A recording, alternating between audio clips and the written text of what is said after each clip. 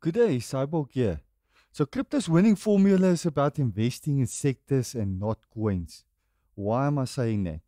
So, Bitcoin and Ethereum has proven to be a profitable choice. Cryptocurrency market has significantly outperformed other investments, and financial advisors and wealth managers invest in cryptocurrencies the same way they invest in stocks. So, by investing in a low cost, diversified basket or bundle of the top performing cryptocurrencies. So, invest across multiple cryptos so that the drop in prices of one does not significantly reduce your overall portfolio's profitability.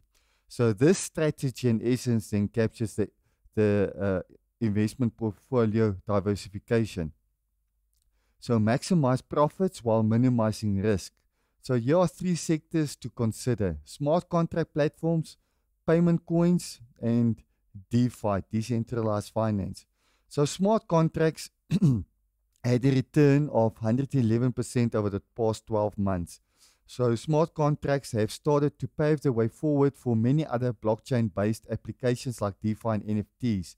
Popular names like Terra up 2,941% and Solana 2021% have produced extraordinary returns over the last year. Even Cosmos, which is sitting at the bottom of this chart, boasted a 185% return that was able to beat the SP500 up 18.2% and the JSE Top 40 up 18.4% by a landslide. So DeFi then comes in next with an overall sector performance of 33% over the last year.